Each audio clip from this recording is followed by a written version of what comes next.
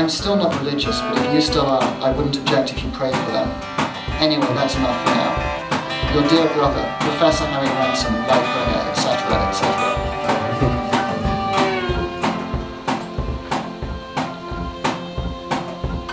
Dear Sue, I guess if you get this letter it means that May will have got the other one, because I have mailed neither of them yet and will mail them together if I ever get a chance to mail anything at all. Ask her to share her letter and share this one with her. I know you will anyway. Hope you all are well. Your kid brother Harry is not doing too badly. Keep smiling, that's what they say, isn't it?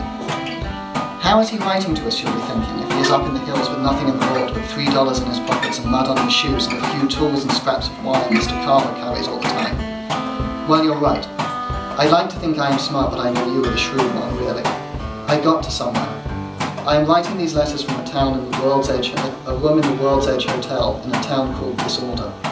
It's about 4 days south or maybe north, but in either case not too far west or east from the town or wherever it was. I have told you already how directions get confused out in the room of the world, or maybe I told May. You would hate it.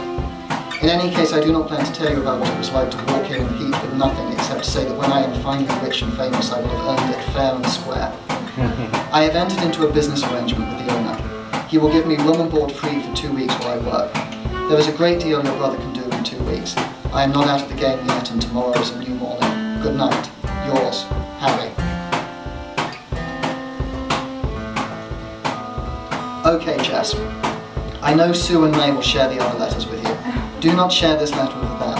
I ask as your brother. You know how Sue can be judgmental and May is religious, or at least she was when I left town anyway. And anyway, I do not want to tell them the situation, but I must tell someone because I am both guilty and pleased with myself and cannot sleep. And not only because Mr. Carver is snoring in the next room so badly it is bothersome like an engine.